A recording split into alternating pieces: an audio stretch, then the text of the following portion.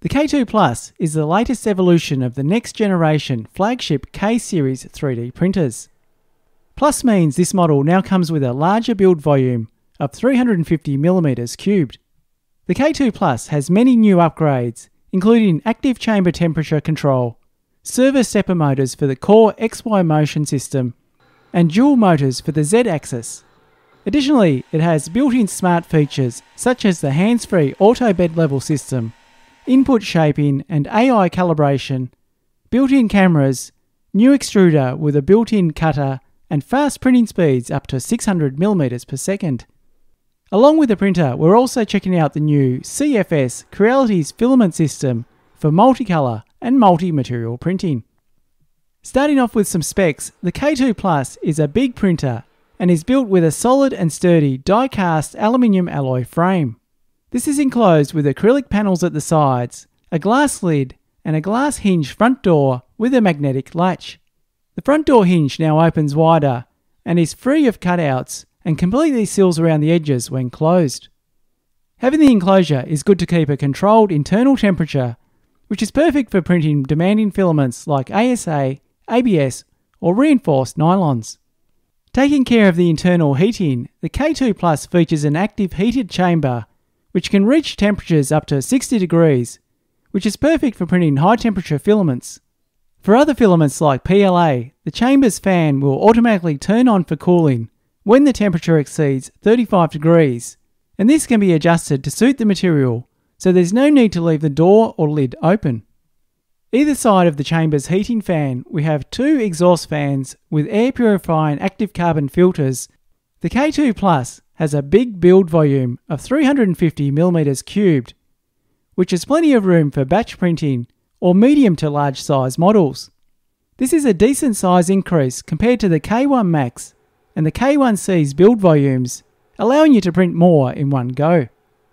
Inside we have a core XY motion system with a smooth linear rail for the X-axis and linear rods for the Y-axis. The print bed platform is kept level and moves along dual lead screws and 4 linear rods. On the bed we have a magnetic flexible build plate with a single-sided textured PEI print bed surface. The flexible plate makes it easy to remove 3D printed models once they cool, simply by lightly flexing it and removing the printed part. Reinstalling is easy as it has 2 handy alignment tabs at the rear to ensure it's always put back in the correct position. The K2 Plus has an auto bed level system and auto Z offset, and for users this is great as there's no need to make adjustments manually, and the bed level is totally hands-free and the process is completely taken care of by the machine. The bed heats up quickly and it reaches a maximum temperature of 120 degrees. The entire system is automated and monitored. It features 2 AI cameras, one positioned on the chamber side for remote monitoring, checking for failures, and to capture time-lapse footage. The other camera is mounted on the tool head, which is used to optimise the flow rate. The K2 Plus comes with a refreshed tool head assembly. They've removed the extruder locking lever and added a filament cutter, which makes it easier to load and remove filaments. Built in, there's also a runout sensor, leveling sensor, nozzle camera, and model cooling fan. The printer comes with a hardened steel-tipped 0.4mm nozzle installed, and this can reach temperatures of up to 350 degrees. These high-flow nozzles are a new part and slightly different to the unicorn nozzles found on the previous K series. In addition to the main print model cooling, there's 2 auxiliary cooling fans that are located on both sides of the chamber to ensure efficient part cooling. The inside is well lit with LEDs, making it easy to see what's printing, and these can be turned on or off. For printing files, we have a USB port at the side for plugging in a USB stick with prepared slice files. Or files can also be directly loaded over to the machine over Wi-Fi and stored on the internal memory. And the printer can also be connected via the rear Ethernet port if you need. The prints can be started and controlled from the colour touchscreen, and making it easy to see the screen. It now has an adjustable angle, which is good if you have the printer set up on the ground or on a shelf. So the printer arrives in a large heavy box. There's a bit of unpacking to do with everything neatly packed inside. Once it's unboxed, there's 4 transport screws to remove from around the bed, and these are clearly marked with yellow arrows. In the package we get a sticker sheet, a quick installation guide for the K2 Plus, a quick guide for the CFS, we have the touch screen, the screen mounting base, a pack of filament swatches, a nice toolbox with USB drive, cutters, a scraper and tools.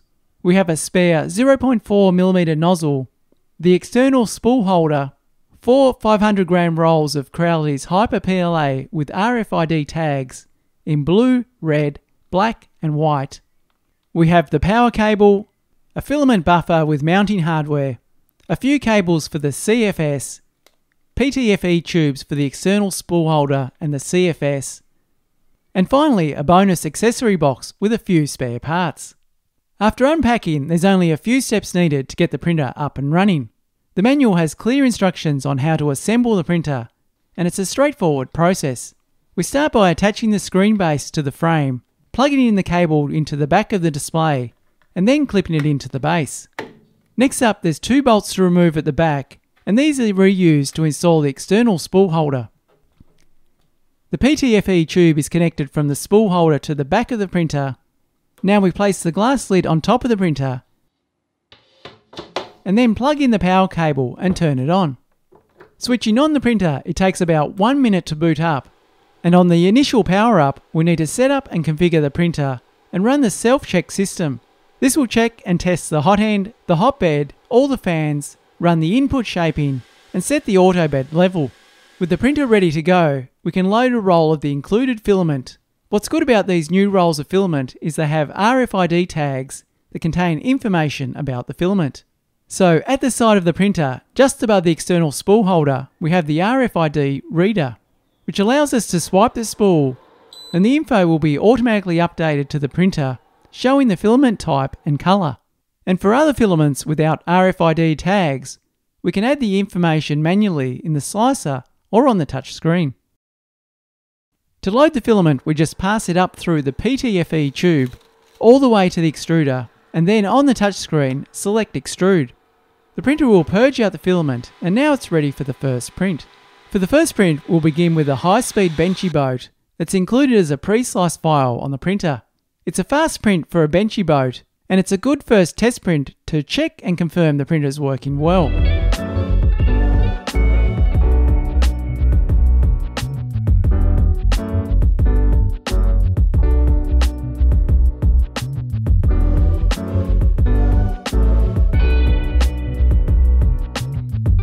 The finished model printed in 14 minutes, and looking closely there is some visible layer lines and some of the corners aren't as sharp as they could be, but overall it printed out well for a super fast Benchy. To set up the CFS, we first install the buffer to the back of the printer with 2 bolts. Then the PTFE tubes and cables are connected. It's quick to set up, and now we can load some spools of filament. It's automatically loaded and the RFID tags are red, and we can see the information displayed on the screen. So what is the CFS? The CFS is Creality's filament system, which is mainly used for multicolour and multi-material printing. It holds 4 rolls of filament and is able to automatically change and select filament as needed. This allows you to have multiple colours or different materials loaded and ready to go. Not only that, the CFS is able to be used as a filament backup system, which automatically switches from a finished roll to the next roll of filament of the same type if one runs out, which is a good system to have for larger models or when spools are running low. The airtight sealed unit has a humidity and temperature sensor that keeps filament dry, clean and ready to use, and we can monitor the status at the front via the LCD screen. Inside, a spring-loaded bar keeps spools from moving around. That's especially useful when they get lighter as they run out. Another thing, it's very easy to perform maintenance, with the tubes easily accessible from the underside. The CFS is also expandable and can connect 4 CFS units to the rear hub, allowing you a total of 16 colours. With the CFS set up and filament loaded, we'll test out the colour changes with a pre-sliced coloured Benchy model. This model prints with 4 colours using blue, white, red and black. Once the print starts, there's nothing to touch and the colour changes automatically.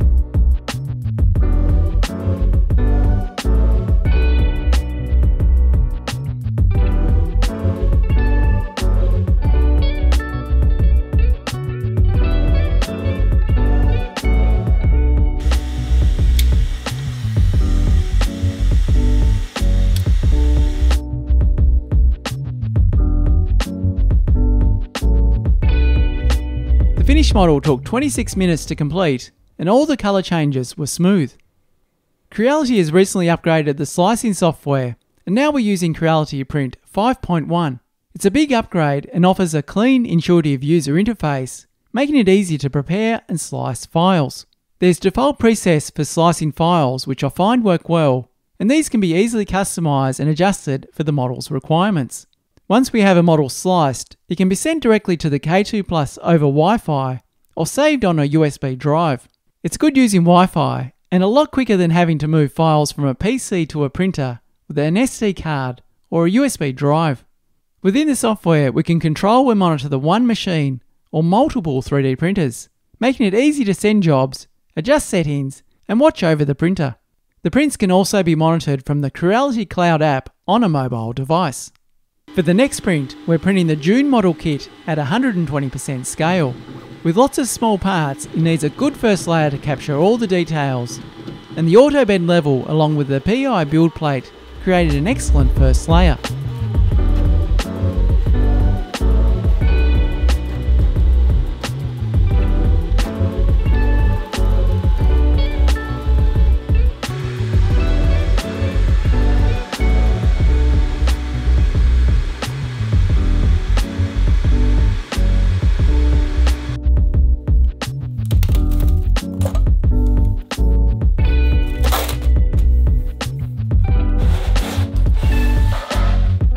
The finished print looks good, and to complete, all the parts are assembled to build the model.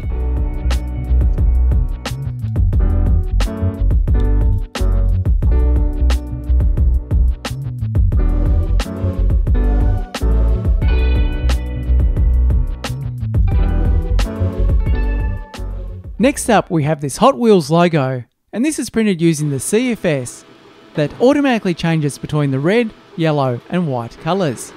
One thing I was interested to see was the filament colour changes and how long it takes to complete the process.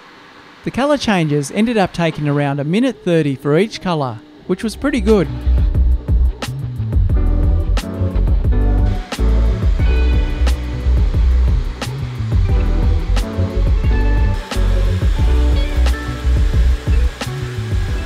The finished print looks clean, and while it's hard to see, there is some slight yellow colouring in the white.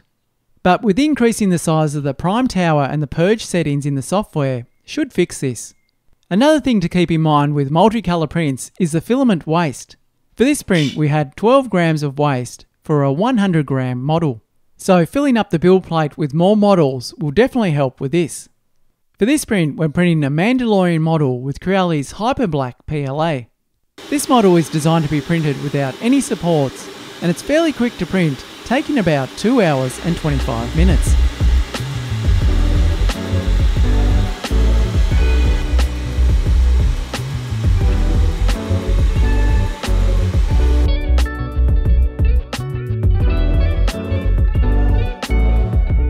The finished print had some fine webbing which was easy to clean off, and the model turned out great with a clean and smooth surface finish.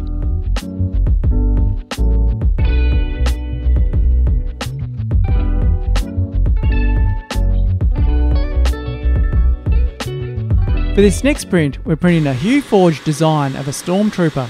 The CFS will automatically change colours at set layer heights to give a detailed painted look. And while we could do manual filament swaps with a layer pause, using the CFS makes the whole process easier to print.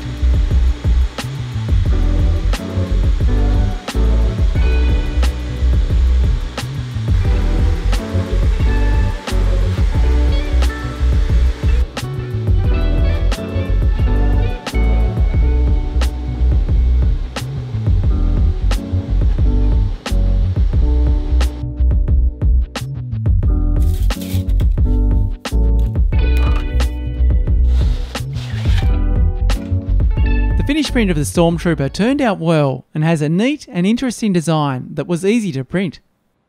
So a good thing about having a larger build volume is we can print objects with different colours using the print by object option. For this example, it will print each object one at a time rather than by layers, so we only need colour changes between the objects. It's a great way to save time on colour changes if you need a few different coloured items all at once.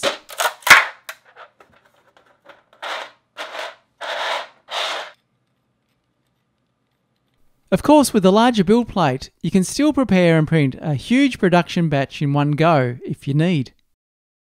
The orange vase is printed using the spiral mode, which starts with a few base layers and then prints one 0.4mm wall around the edges to create the model.